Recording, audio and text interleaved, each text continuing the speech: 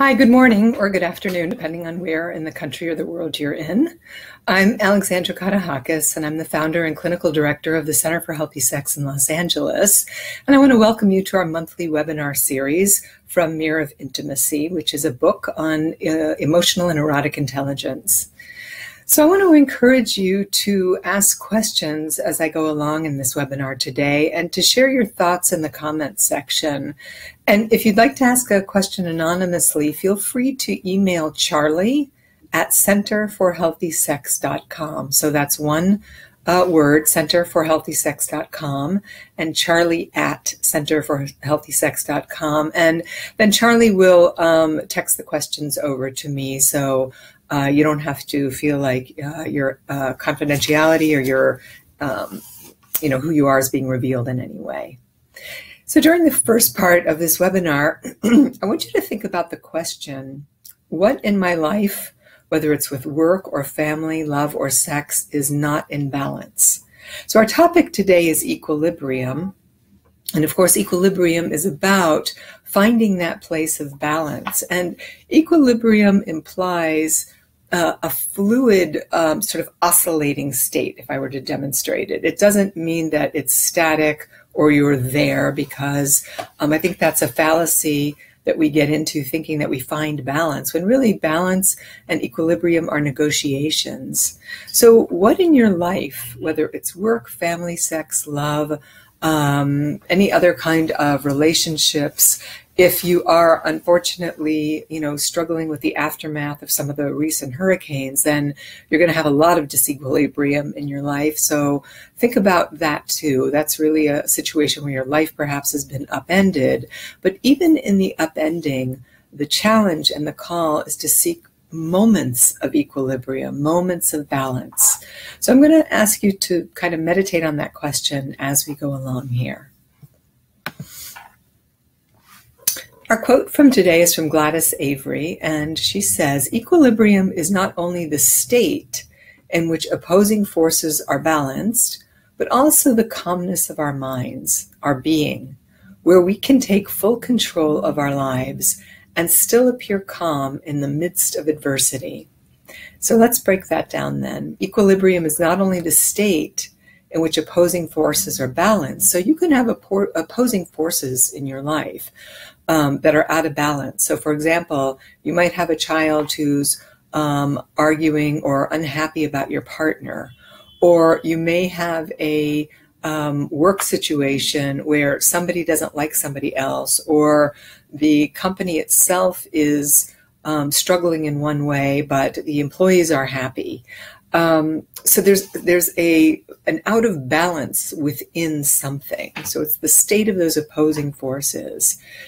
But it's the calmness of our minds, our very, very sense of being, where we can take control of our lives. So even if you are a victim of one of these horrible hurricanes and you have the opposing forces of, your life and your families and trying to stay positive and the forces of nature, somewhere in the midst of that, and I know it's easier said than done, our challenge is to find peace in our minds, calmness in our mind. And whether you do that through prayer, meditation, contemplation, or a daily mindfulness practice to remind you that right here and right now in this moment, everything is a-okay. Being able to maintain that calmness in the face of adversity allows for equilibrium. So you may be struggling with many, many things, but staying calm helps you to get into solutions also, to find out and figure out, sometimes with other trusted people, where you go from now and what you should do next. And this is about the artful balance of opposites. And equilibrium is just about that, the artful balancing of these opposites whose results are both mental, emotional, and spiritual. So having poise in your life. And this touches all aspects of our identity, from gender expression to the roles we play in our relationships. Because for many people as children, we can perceive ourselves in these very stark polarities, meaning we think of ourselves as all good or all bad, because we've been told that in one way or the other. And these polarities can lead us to believe that we have to choose a narrow interpretation of ourselves. And that fits into an easy, singular, checked off box. And so if someone told you that certain parts of you were wrong or bad, and you felt shameful about it, you likely compartmentalized a whole bunch of other aspects of yourself. And so you perceive yourself in one way. And society can also do this to children too. I mean, the best example that comes to my mind are people who are gay. If they're told they're bad, or their sexuality is wrong, or it's dirty, or it's blasphemous, or any other sort of atrocity, then those very people are going to shut down all the other glimmering parts of themselves, their intelligence, their beauty, their strength, their possibility and potential, because they're left to feel so bad about themselves. Those people who struggle with addiction are often emotionally abused, much more than physically or sexually abused.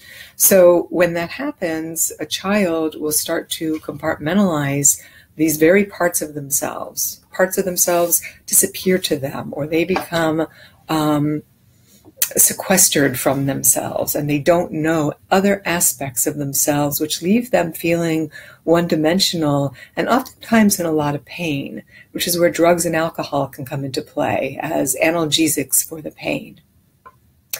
So if anybody has any questions, feel free to text them in the text box to me.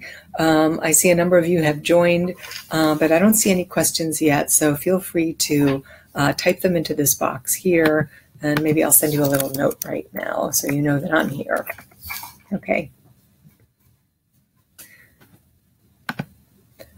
So that leaves us in a paradox of thinking, is it one thing or another thing? And we might have grown comfortable with our femininity, for example, but shrunk from the more masculine elements of our personality. Or maybe we embraced our athleticism while quietly disavowing our intellectual activities. And I know for myself, because I grew up in a household with parents, one of whom was an immigrant, one of whom had assimilated, she was first generation, I was really more taught to privilege the feminine aspect of myself. And those parts of myself that were considered more masculine, such as being ambitious or competitive, were not privileged or championed in any way, shape, or form. And so that left me with an imbalance in who I was. I didn't know about that part of my potential, and I didn't really learn about it until later in my life, really well into my 30s. And so that was a deficit that occurred not because my parents were cruel, they were just insensitive, and they were also from a particular generation where there were ascribed gender roles. And what that did was disavow a particular part of me that I later had to come to on my own. So somebody writes, my boyfriend gives me the silent treatment. What can I do? What's the best response? And that's sort of an interesting thing, because when we talk about equilibrium, I would say that he is clearly upset, hurt, or angry about something, and he's not unable to hold on to his love for you and his care for you and his reason for being in the relationship with his upset. And that's a great example of equilibrium, is being able to hold the tension of those polarities. So he clearly struggles with confrontation and being able to be honest and authentic in the moment with you. So there's not a whole lot that we can do when somebody's not speaking to us. I personally find that incredibly difficult to work with. It leaves me feeling abandoned, lost, unsure about the relationship. It can also leave anyone starting to think about breaking up, divorce, because we start to project all sorts of things onto that person because we don't know what's going on. So if he's your boyfriend, I'm going to ask before I assume that you're not living with him. If you're not living with him, that certainly makes it a lot easier. If you're not living with him, I would suggest that you not reach out to him, that you don't text or call or email.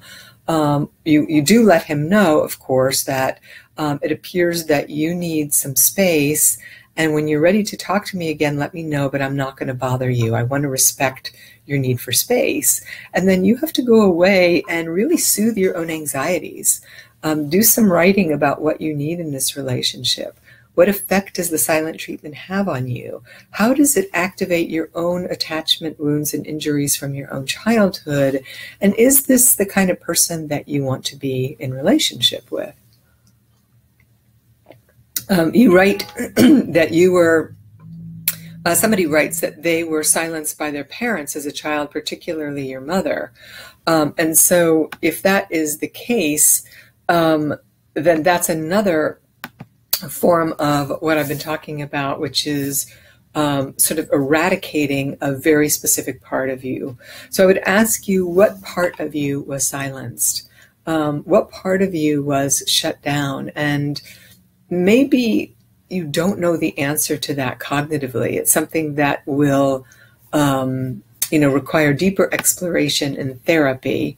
But it sounds like, from what you're saying, Oliver, that when you say you were admonished over time, that is long-term, chronic, unprincipled shaming, essentially, by silencing a child.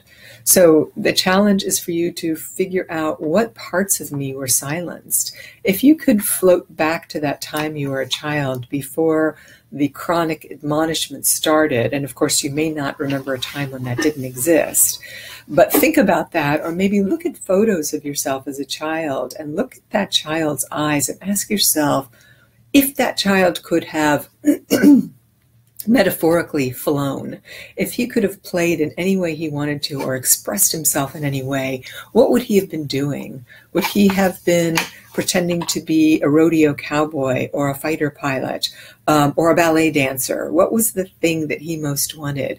What kind of voice would he have had? So you could start to see what was stolen from you, what was taken away from you. And with that, you can start to focus on, what of myself do I want to begin to reclaim? How do I want to start taking back that which was taken from me? So you write a rock singer. So it may be really good for you to consider going to the School of Rock, which is here in Los Angeles. And I know they have summer camps. Or getting a guitar if you don't already have one, and giving it your absolute best, most awkward shot, to let yourself feel what it feels like to be that rock singer, to reclaim your voice, to reclaim that part of you that wants to, wildly express without care about who and what people think about you. That would be a great way for you to start to take back that part of your voice that was stolen from you. The person who was writing before about her boyfriend says, we do live together. Do I handle my response differently in the silent treatment? Well, I would say, similarly, you should let your partner know that you're not going to be chasing him, that you're not going to, chase after him to make him talk to you. And that you should make your own plans during the week and find ways to soothe yourself in his presence. And if it's horribly tense and uncomfortable, then you may want to consider staying at a friend's house for a couple days, and let him figure out what he needs to do, because this is a passive-aggressive move, the silent treatment.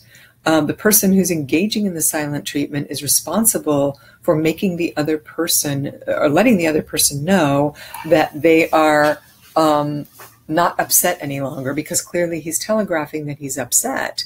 And if he never comes towards you, if he doesn't break the silence or make any overtures towards talking to you, then you really need to consider why you're in relationship with someone like this and why you would tolerate that, because this won't go away. It will continue on as long as you're together if he doesn't do something about it, namely get into therapy and figure out why he does what he does. And you'll be living with this the rest of your life. And those silent treatments will go on for weeks. I've heard of people living in this kind of torture, sometimes for a month on end, the other person tolerating that. And I think that kind of tension is as vicious as somebody who, rages. At least with the rager, you know what's going on. So to continue with this slide, it says, with honest reflection and exploration, we can learn to embrace vast, varied, and evolving palettes of traits that paints our self-image expansively and fully.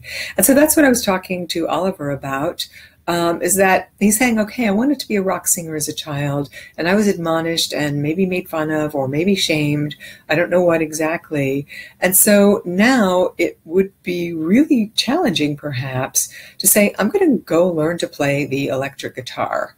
I'm going to go do something that's really outrageous, and I'm going to go learn to sing rock if I haven't already, and I'm going to put it all together and take lessons and maybe form a band on the weekends so that I can, rage from the top of the rafters and reclaim that part of myself, because there's a vitality in that, there's an aliveness in that that also connects to the body and connects to our sexuality.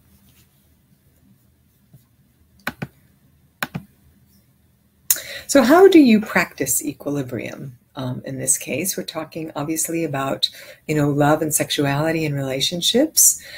And just like individuals, healthy relationships or any systems thrive on balance. And without balance, we are disequilibrated.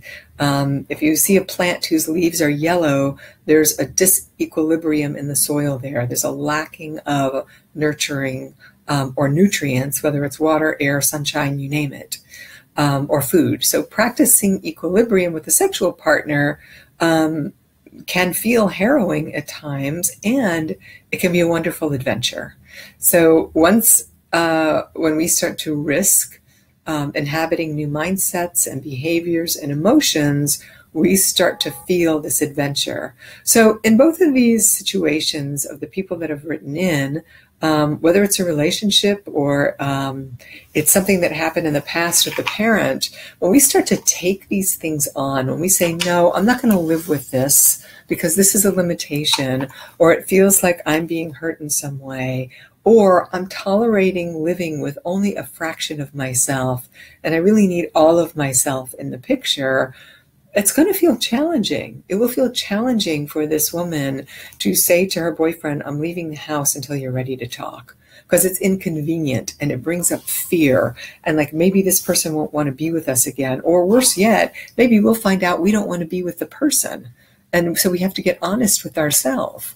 Or I'm going to go take lessons with something and I'm going to be the oldest person in the class, or I'm going to have the most terrible voice, or I don't have the guitar skills. And all of those things are uncomfortable. They really are uncomfortable and can feel harrowing.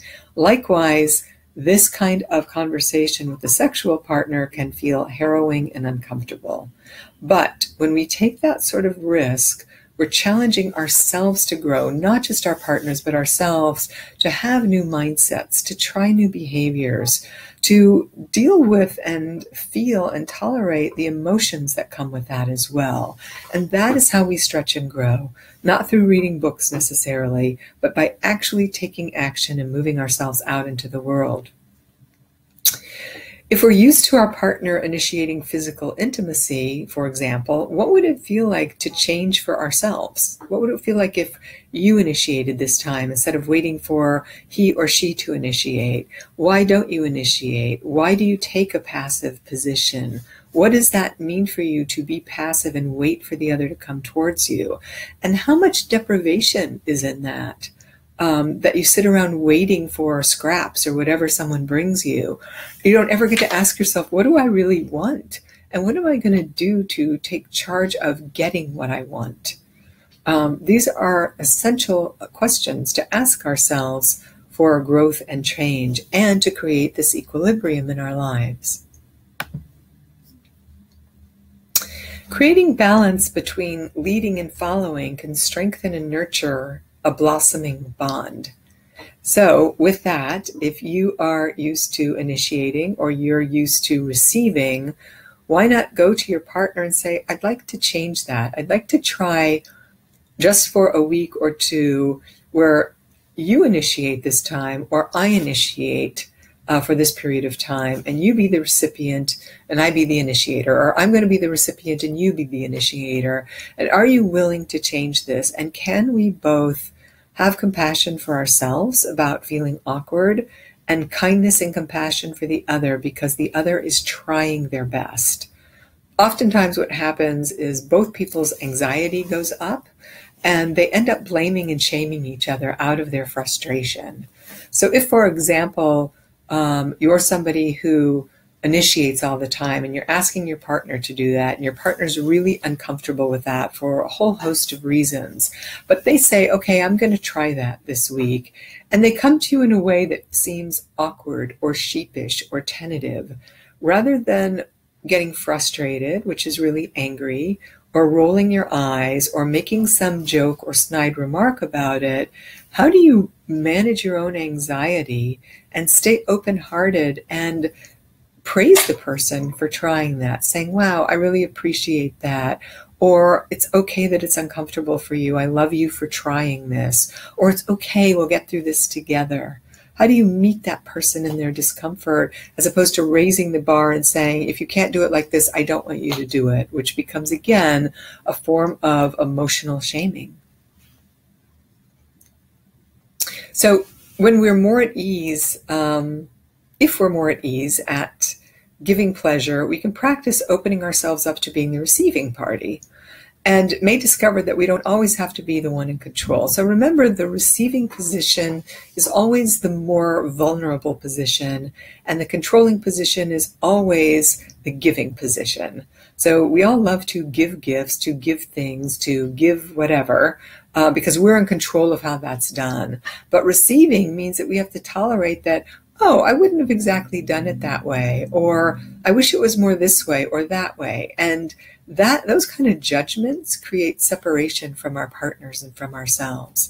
So put your judgments aside, make yourself vulnerable, let yourself receive, and see what that feels like.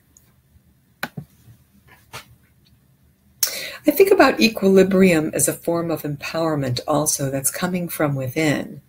So in the same way that you might spin a top effortlessly, and that changes direction without tipping over, equilibrium ensures spontaneity and a variation in our sex lives. So think about that. When you are constantly playing with the polarities of this tension, of the balance that you're trying to get into balance, that creates novelty in the system. And there's a spontaneity in that because you never know what piece is going to go where, what's going to happen. And that allows for variation in your sex life, for change, for new ideas and new things. And with that, we become empowered to stretch beyond our perceived limits. So if, for example, Oliver does decide that he's going to practice being a rock star, and that he is going to, be compassionate, then there's going to be a stretch and a change beyond these perceived limitations of having been admonished for so long. And so that is the value in it. It's not just about showing the other person, saying, I'm going to show you, I'm going to do this anyway, which can be rebellious and sometimes reckless. No, it's about, you told me I couldn't do this. I believed I couldn't do it. I'm going to try it for my very own self, to see what I'm made of, to see if I'm capable of doing this, because there's no greater satisfaction than that. So stretch beyond your perceived limitations today and see who you are, and admit to yourself that, wow, you have many, many more capacities than you may think you have, only because somebody else told you you didn't have them. And it's not a good idea to believe other people. It's a better idea to go find out for yourself. So does anybody have any questions at this juncture? Remember, you can type them in to charlie@centerforhealthysex.com. Also, if you have any questions, please feel free to call our intake counselors. They're standing by. If you have any questions about sex or love addiction or resources you need, you can call 310-843-9902. And we are on the West Coast in Los Angeles. So Paul writes in and he says, somehow in this notion of equilibrium, I end up with a sensation of brakes and accelerator in equal measure. That's a great example, I think, resulting in fear, shame, paralysis, which is definitely a problem.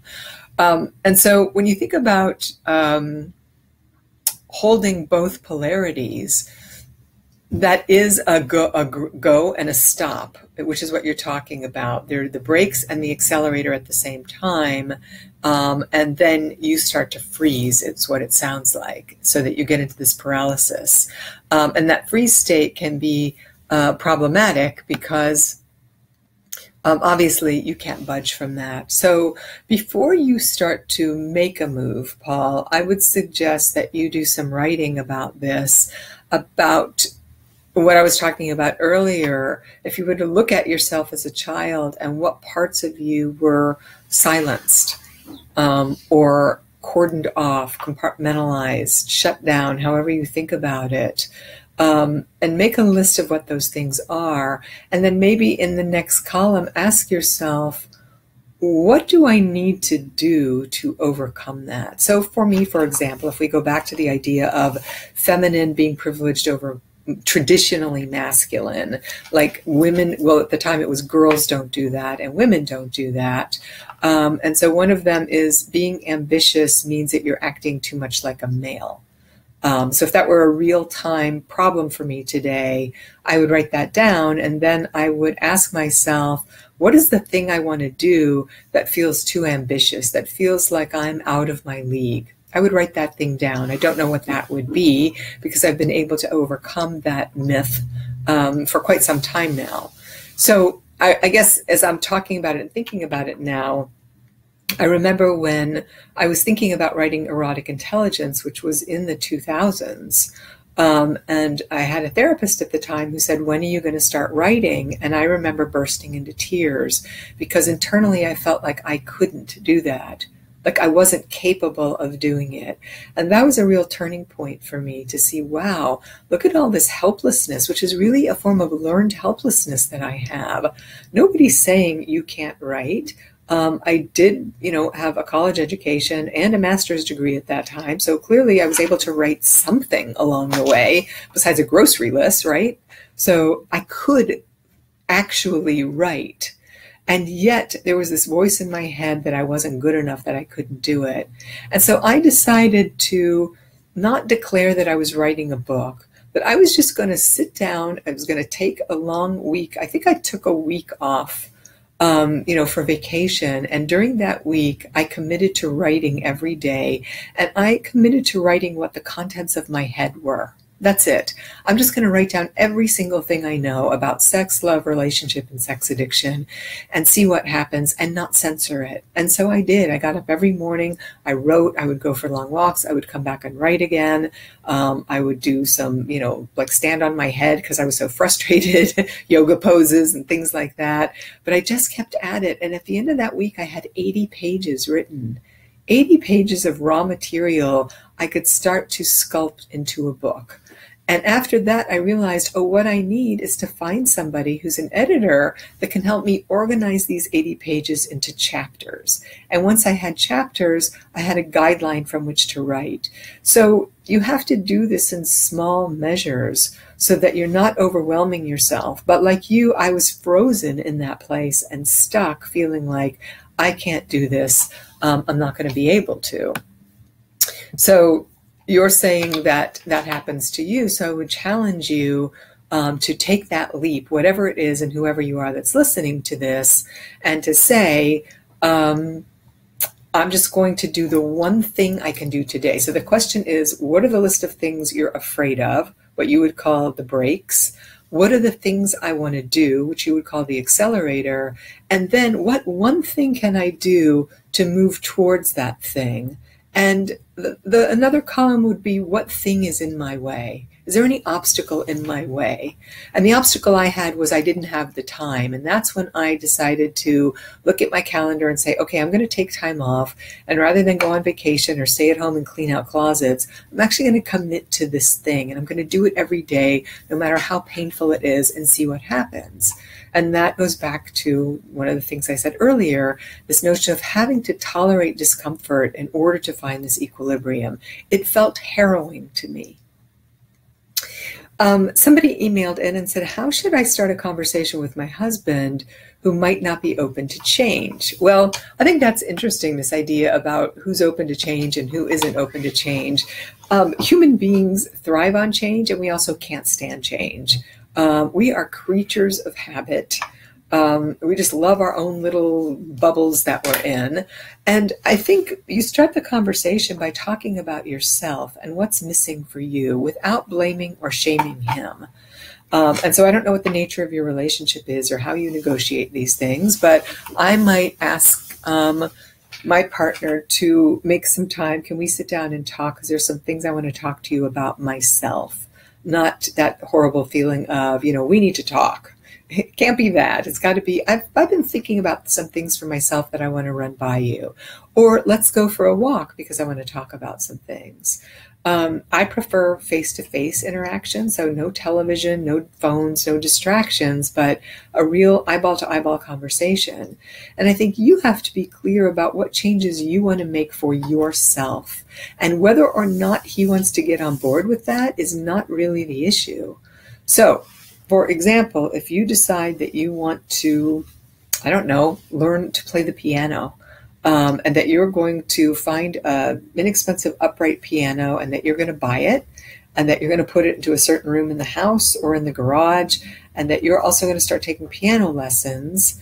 This might not be the best example, and that, you want him to do that with you, which is probably not likely. Maybe it's something bigger. Maybe it's that you want to move or that you want to travel. But let's stick with the piano metaphor. My point is that you want to let him know that this is what you want to do. It's your heart's desire, that you want it to happen, and that you're going to make measures to make it happen. And then how does he feel about that? Because you're not asking him to shop for the piano, buy the piano, go to the lessons, pay for the lessons. You're organizing that yourself. It's for you. Now, if you're talking about moving, which is buying a house, or traveling, then it's a little bit of a different conversation. With traveling, you have to let him know how important that is to you, and that if he doesn't want to do it, you understand, but that you're going to start scheduling long weekends or a week away here and there, and you're likely either going to travel by yourself if you enjoy that, or you're going to start asking a friend to go with you, and what's that going to be like for him, and how are you going to work that out in your family. The point here is that you are having a conversation, and words aren't lethal. If your partner doesn't like it, or they're angry, or they're upset because you're upsetting the apple cart, it's okay. You don't have to be responsible for other person's comfort or equilibrium all the time, because that doesn't allow for a person or a system to grow and change. Systems change when there's heat in them.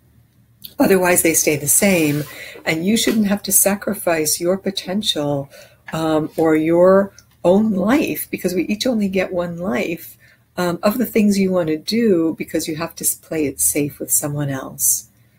Now, there's a lot in what I just said, and it can be easily misconstrued as sounding selfish, or that when you're in a relationship or a marriage, you don't have to consider the other person. And what I'm saying is not that. What I'm talking about is differentiation. The ability to hold on to yourself, to take your own shape, to be your own person in close proximity to someone that you love. And by you doing that, it forces the other person to change or not. That's their choice, though. You're not imposing it on them. You're just moving ahead with your life. You're not saying you have to do this, or if you don't do this, I'm leaving you, or you're a cheapskate because you won't do it. No, you're just making plans for your life while the two of you are in a life together. So challenge yourself to stretch beyond these perceived limits and admit things to yourself that you are tolerating. And notice, as somebody writes, that heat implies the transfer of energy, and that's absolutely true. Without heat, in the system, whether you are exercising. If you're on a treadmill, we all see people like this. I hope you're not one of those people. I'm not one of those people that walk on the treadmill in the gym at, 2 miles an hour, and they're on their phones or reading a book, and they're actually not doing a whole lot because there's no heat in that system. Now, of course, it's good to move. It's good to walk. We all know that. But if you really want to burn calories, if you want to increase your cardiovascular capacity, you've got to get some heat going in that system. It's not comfortable. It's sweaty. It's hard, or it's difficult. But in the end, you're expanding capacity. And we have to be able, as Oliver says, to hold a space for ourselves and for the other simultaneously. Okay, so when we think about daily sex acts and daily healthy sex acts as equilibrium, I want you to take a moment right now to imagine perfect equilibrium between your inner and outer reality. So what you actually want and what the reality of your situation is. So this is kind of syncing our capacity for imagination with the hard reality of what's in front of us. Also, we could say your feminine and masculine energies are in balance and in peace with each other. And when you think about that perfect equilibrium between your inner and outer reality, I'm curious about what, if anything, comes up to you, if you could send a note about that.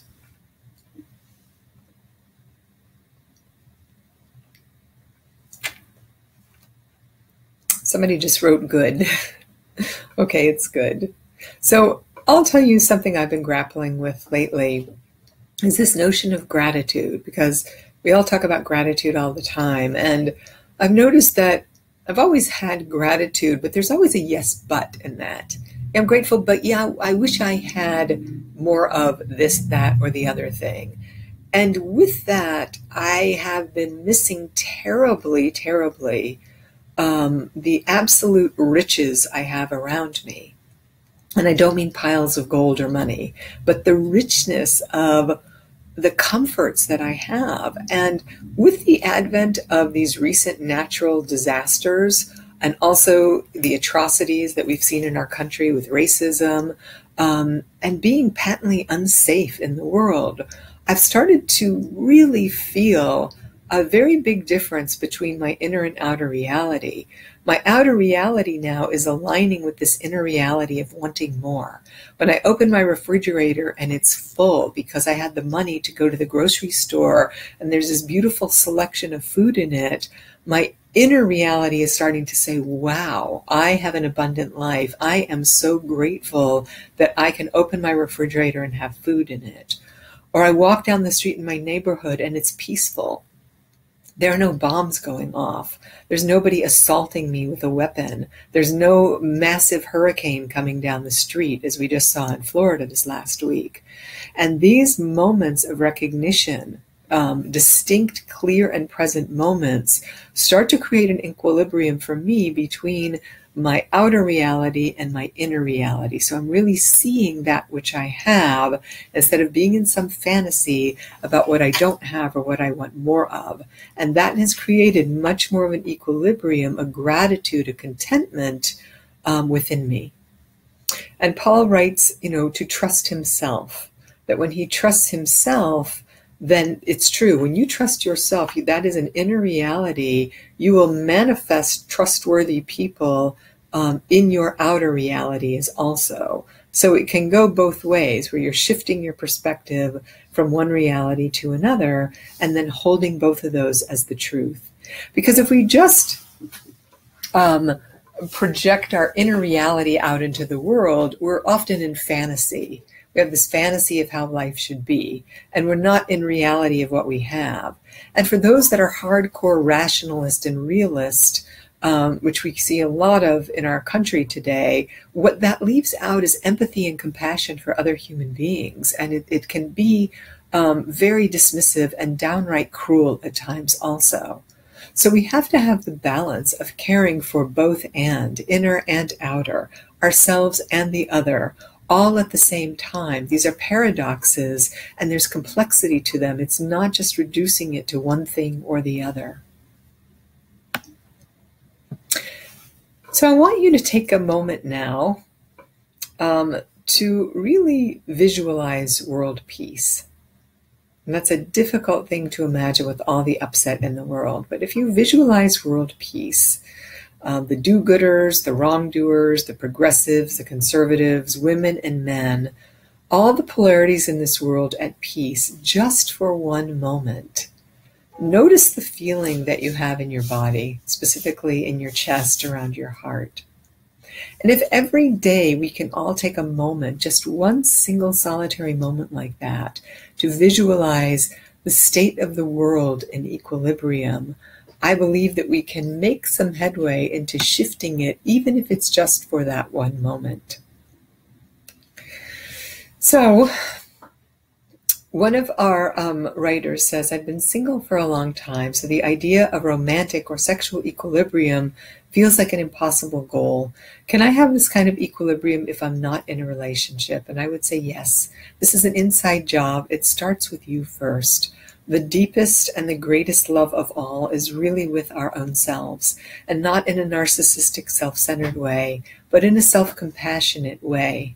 And when you come out of deprivation, when you start to, become a rock star in your own mind, and you take those classes and you sing and you dance, when you don't let somebody give you the silent treatment and you really start to treat yourself better, then you will begin to have a state of equilibrium inside of you, and you'll start to attract people because they'll find that attractive.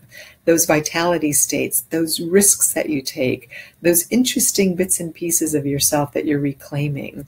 Because all of us are sort of a hodgepodge of things that we've done in our lives and how we've cobbled our mental health together and made ourselves whole and complete, at least for today. Let's see, who else do we have? Someone says, although I am reasoning that perhaps it is premised on my having problems with boundaries in childhood. I'm not sure what that tracks back to, but yes, when we have problems in childhood, as I said, we're going to have and carry those boundary problems into adulthood. And that's what we're talking about, is how do we straighten those things out for ourselves? Those lead to problems with intimacy, obviously. And that's what we want to clean up first, by having intimacy with ourselves. If those self states were cordoned off in some ways, being integrated, making ourselves whole, really loving ourselves so that we are lovable for other people. So other people are attracted to that wholeness.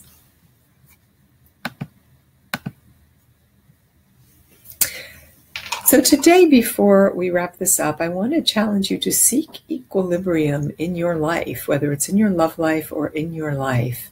If you initiate, follow. If you're a follower, start to initiate. If you focus on your own pleasure, focus on your partner's pleasure. Switch positions, whatever you've been up to, and energize the other side of yourself. Stop letting that part of yourself, that child part of yourself, sit in the corner. Dust him or her off. Bring him or her out. Let him or her have a voice today, and practice being all of who you are. So once again, I want to thank you for your participation in this webinar today. To remind you that Mirror of Intimacy is indeed a book. Somebody asked me recently, they didn't know it was a book, which was surprising to me. That you can find the book on Amazon.com and share your reviews anytime. So until next time, meaning in October, when I look forward to seeing you again, I hope that you practice holding these polarities, these tensions, and that you create equilibrium in your life so that you can create it in the lives of the people you love and in the world. Thank you.